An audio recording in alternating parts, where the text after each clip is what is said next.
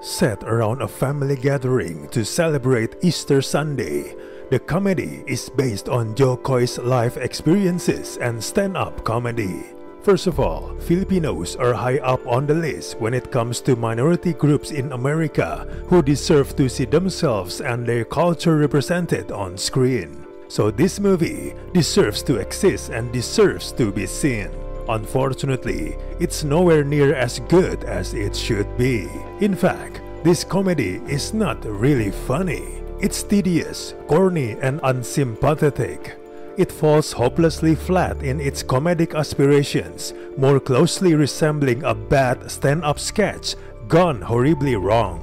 Every joke lands with a thud, every emotional beat falls flat.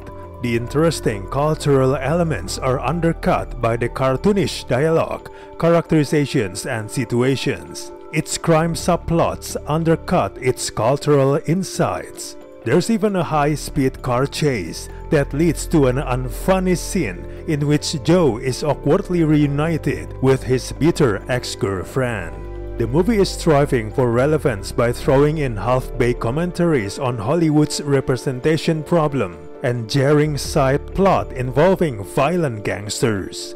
Nothing connects in this movie, from unearned cameos and the over-the-top threat of violence lurking around the corner.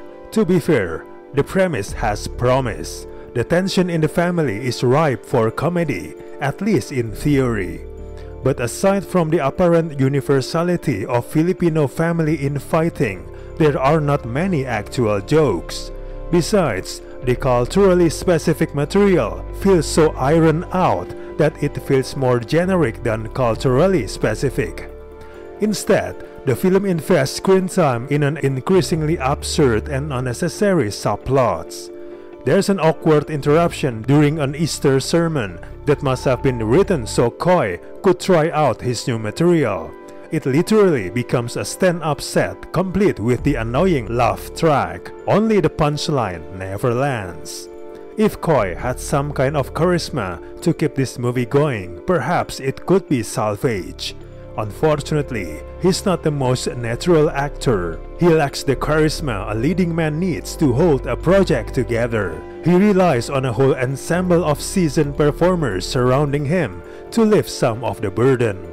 Unfortunately, while they all try their best, the script just doesn't give them good material to work with. The script simply has zero laughs and cringy execution. The editing is also a mess, the score is generic, and the cinematography is just functional enough to get by. All of this don't matter so much when a comedy makes you laugh, but when it doesn't make you laugh, problems like this become even more apparent and difficult to ignore. Overall, this movie is really bad. We do not recommend this movie at all.